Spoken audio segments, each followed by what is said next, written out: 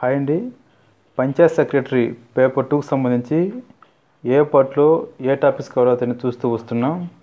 ఇప్పటివరకు 6 పార్ట్లు చూసాము. ఈరోజు 7th పార్ట్ సంబంధించి చూద్దాము. ఈ పార్ట్లో ఏ టాపిక్స్ కవర్ అవుతాయో. సో 7th టాపిక్ చూసుకుంటే ఇచ్చిన సిలబస్ ప్రకారం నోటిఫికేషన్లో రూరల్ ఎకానమీ ఆఫ్ ఆంధ్రప్రదేశ్ అంటే అగ్రికల్చర్, స్మాల్ స్కేల్ ఇండస్ట్రీస్, అట్లాగే రూరల్ ఆర్టిసన్స్ వ్యవసాయం, అట్లాగే చిన్న తరహా పరిశ్రమలు, అట్లాగే గ్రామీణ కళాకారులు, ఈ మొత్తం ఆంధ్రప్రదేశ్ సంబంధించి చూసుకోవాల్సి ఉంటుంది.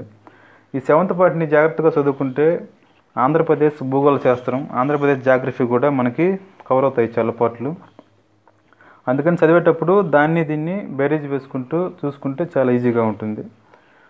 సో 7th పార్ట్లోకి వెళ్తే ముందు 3 సబ్ పార్ట్స్ కాబట్టి ఇవి వ్యవసాయం, పరిశ్రమలు చిన్న తరహావి, అట్లాగే కళాకారులు గ్రామాల్లో ఉండే. సో ఆ విధంగా ఫస్ట్ వ్యవసాయం చూసుకుంటే వ్యవసాయం సంబంధించి మొత్తం ఫర్ ఎగ్జాంపుల్ మనం కళ్ళతో చూస్తాం కదా సమాజంలో. వ్యవసాయం సంబంధించి ఏం అవసరాలు ఉన్నాయి, సో ఇవన్నీ ఎక్కడి నుంచి వస్తున్నాయి, ఎలా వస్తున్నాయి అని మనం ప్రాక్టికల్ కూడా ఆలోచించగలగాలి దేనైనా కానీ. అప్పుడు ఆ విధంగా చూసుకుంటే ఫస్ట్ హరిత విప్లవం వ్యవసాయం సంబంధించి అసలు వ్యవసాయం అంటే బాగా వెలుగులోకి వచ్చింది హరిత విప్లవం వల్లే. కాబట్టి హరిత విప్లవం గురించి ఖచ్చితంగా తెలుసుకోవాలి. హరిత విప్లవం ఎప్పుడు స్టార్ట్ అయింది, ఎవరు స్టార్ట్ చేశారు, దానివల్ల ఉపయోగం ఏంది, దానివల్ల ఏ పంటలు లబ్ధి పొందాయి, ఏ పంటలు లాస్ అయ్యాయి, సో ఆంధ్రప్రదేశ్లో దీనివల్ల బాగా లబ్ధి పొందిన జిల్లాలు ఏ జిల్లాలో ప్రవేశపెట్టారు, ఇటువంటివన్నీ పూర్తిగా హరిత విప్లవం గురించి తెలుసుకుంటే బాగుంటుంది.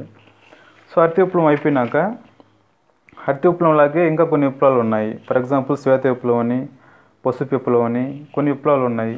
సో ఈ విప్లవాలు దేనికి, ఏ పంట కోసం ఏ విప్లవం, దేని లాభం కోసం ఏ విప్లవం అనేది కూడా మనం డెఫినేషన్స్ తెలుసుకుంటే బాగుంటుంది. సో ఆ విధంగా అది కూడా అయిపోయాక వ్యవసాయ అనుబంధ వృత్తులు చూసుకోవాలి. అంటే వ్యవసాయ అనుబంధ వృత్తులు అంటే వ్యవసాయంతో పాటు ఇంకా డెవలప్ చేసుకోవడానికి ఫర్ ఎగ్జాంపుల్ పాడి పరిశ్రమలు, గొర్రెల పెంపకం, పట్టు పురుగులు ఇటువంటివన్నీ ఉన్నాయి కదా. సో ఇటువంటి వాటిల్లో ఆంధ్రప్రదేశ్ రాష్ట్రం ఏ విధంగా ఉంది భారతదేశంలోని మిగతా రాష్ట్రాలతో పోల్చుకుంటే. సో ఇవన్నీ మనకి జాగ్రఫీలో కూడా ఉంటాయి. అలా చదువుకుంటే ఈ పార్ట్లో మనకి జాగ్రఫీ కూడా చాలా ఉపయోగపడినట్టు అవుతుంది. ఆ విధంగా చూసుకుంటూ వెళ్ళాలి దీనికి సంబంధించి. అట్లాగే మత్స్య పరిశ్రమ గురించి ఇంక చెప్పలేదు, ఆ విధంగా చూసుకుంటే సరిపోతుంది.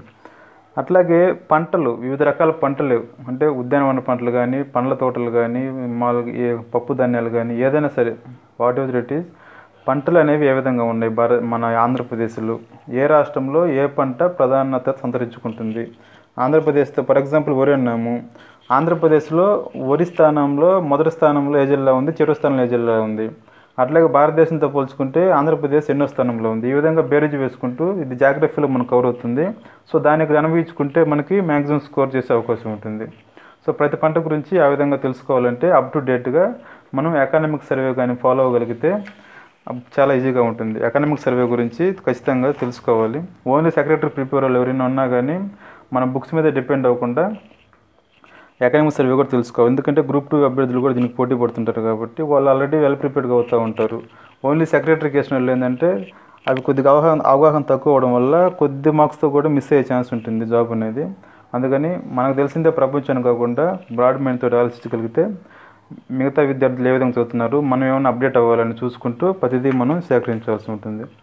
సో ఆ విధంగా పంటలు తెలుసుకున్నాము, ఏ పంట ఏందనేది మొత్తం అన్ని రకాల పంటల గురించి తెలుసుకుంటాము. తర్వాత వ్యవసాయ మార్కెటింగ్ గురించి. ఈ వ్యవసాయ మార్కెటింగ్ అనేది ఏ విధంగా ఉంటుంది, ఒక పంట పండాక దాన్ని రైతు అక్కడ వేసిన పుట్టాంచి చివరికి అది మళ్ళీ మార్కెటింగ్ వెళ్ళేదాకా ఆంధ్రప్రదేశ్లో ఏ విధమైన పద్ధతులని ఉపయోగిస్తున్నారు, మొత్తం వ్యవసాయ మార్కెటింగ్ గురించి తెలుసుకోవాలి. అట్లాగే ఏఎంసీ గురించి, ఆ విధంగా సహకార మార్కెట్ల గురించి మొత్తం తెలుసుకుంటే ఈ టాపిక్ కూడా కవర్ అవుతుంది. తర్వాత వ్యవసాయానికి భూమి అవసరం కదా. భూమి అనేది ఏ విధంగా ఉంది, మొత్తం ఎన్ని రకాల భూములు ఉన్నాయి, ఏ రకం భూమిలో ఏ పంటలు బాగా పండుతాయి, ఆంధ్రప్రదేశ్లో ఎన్ని రకాల భూములు ఉన్నాయి, ఆంధ్రప్రదేశ్లో వరి పండడానికి ఏ భూమి బాగుంటుంది, పప్పు ధాన్యాలు పండడానికి ఏ భూమి బాగుంటుంది, భూముల్లో ఏ భూమి ఎక్కువ ఆక్రమించింది, ఇటువంటివి కూడా జాగ్రఫీలో ఉంటాయి. సో ఇక్కడ కూడా దాన్ని అన్వయించుకుంటే చాలా ఈజీగా ఉంటుంది.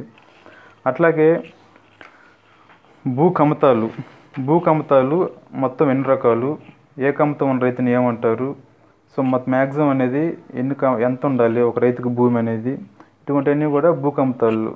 ఆంధ్రప్రదేశ్లో భూకంపం మ్యాక్సిమం ఎంత ఉంది, ఏ రాష్ట్రంలో భూకంపాలు ఎక్కువగా ఉన్నాయి తక్కువగా ఉన్నాయి, ఆ విధంగా అట్లాగే ఆంధ్రప్రదేశ్ జిల్లాల్లో కూడా ఏ విధంగా ఉందో చూసుకుంటే ఇది బాగుంటుంది.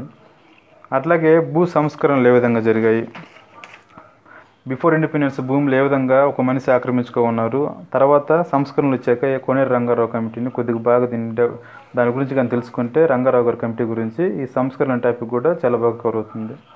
అట్లాగే వ్యవసాయానికి వర్షపాతం కూడా ఇది మనకు జాగ్రఫీలో ఉంటుంది, ఇక్కడ ఉంటుంది.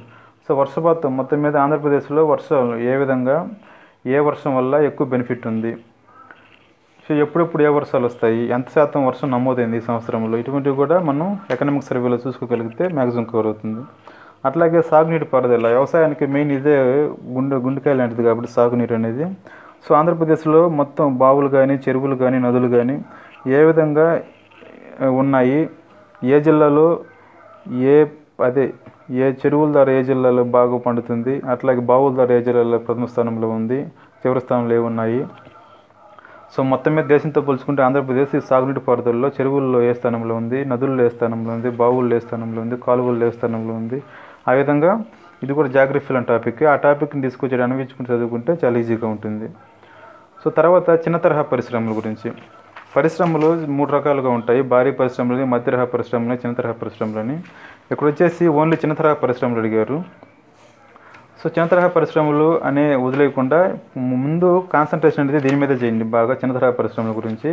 అట్లాగే టైం చూసుకొని మిగతా వాటి గురించి కూడా తెలుసుకుంటే కొద్దిగా మనం ఈజీగా స్కోర్ చేసే అవకాశం ఉంటుంది. సో చిన్న తరహా పరిశ్రమలు అంటే ఏంది తెలుసుకొని, ఫర్ ఎగ్జాంపుల్ వ్యవసాయ ఆధారిత పరిశ్రమలు ఏమున్నాయి, అట్లాగే ఖనిజం సంబంధించి ఏమి పరిశ్రమలు చిన్న తరహా పరిశ్రమలు ఉన్నాయి, అట్లాగే అటవీకి సంబంధించి ఏ పరిశ్రమలు ఉన్నాయి, ఇవన్నీ జాగ్రఫీలో టాపిక్స్ ఫ్రెండ్స్. వాటిల్లో మనం కానీ కొద్దిగా కాన్సన్ట్రేషన్ చేయగలిగితే ఇక్కడ మళ్ళీ ఏమి వెరైటీగా చదవాల్సిన అవసరం లేదు, అదే సరిపోతుంది.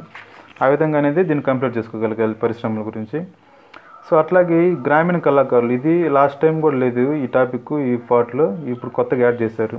సో గ్రామీణ కళాకారులు అనగానే మన పల్లెల్లో ఏ జిల్లాలో ఏ కళలో బాగా అభివృద్ధిలో ఉన్నాయో చూసుకుంటే తెలిసిపోతుంది. కొండపల్లి గురించి, అట్లాగే ఈ చేతితో చేసే లేస్ గురించి, బంజారా ఎంబ్రాయిడరీ గురించి, అంటే వీటి గురించి లోతుకి ఏం పర్లేదు. ఈ పలానా కొండపల్లి అన్నారు, ఏ జిల్లా ప్రసిద్ధి, సో కొండపల్లి ద్వారా అంటే ఏంటి బొమ్మలని, అటువంటి లైట్గా తెలుసుకుంటే సరిపోతుంది. అట్లాగే నిర్మల్ పెయింటింగ్స్ గురించి ఏ జిల్లా అని, అట్లాగే బుర్రకథ గురించి, కోలాటం గురించి, కలంకారీ, తింసా నృత్యం గురించి, ఈ విధంగా ఇది చూసుకుంటే 7th పార్ట్ అనేది చాలా ఈజీగా ఉంటుంది. సో ఇదండి, నేను ఏమన్నా టాపిక్స్ కవర్ చేయకపోయినా కింద కామెంట్స్లో పొందుపరిస్తే ఆల్రెడీ ప్రిపేర్ అయ్యే అభ్యర్థులు ఉన్నా కానీ వాళ్ళు మీకు తప్పక రిప్లై ఇస్తారు. సో మరిన్ని అప్డేట్స్ కోసం తప్పక ఛానల్ సబ్స్క్రైబ్ చేసుకోండి. Thank you.